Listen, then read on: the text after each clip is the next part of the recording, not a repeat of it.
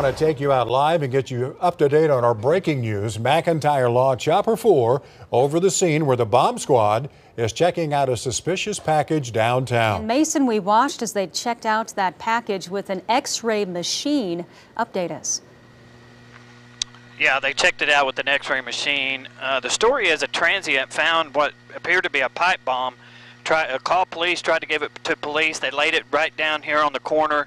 You can see the bigger robot in the screen come up to look at it first. They X-rayed it. Now they've sent the second robot to come and pick it up. You can see him actually trying to pick up the device right there. So this is Northwest 2nd and Classen. Classen remains closed until they get this situation under control, but we'll stay on top of it. Mason Dunn reporting from McIntyre Law Chopper 4. Back to you. We will look for your updates, Mason. Thank you.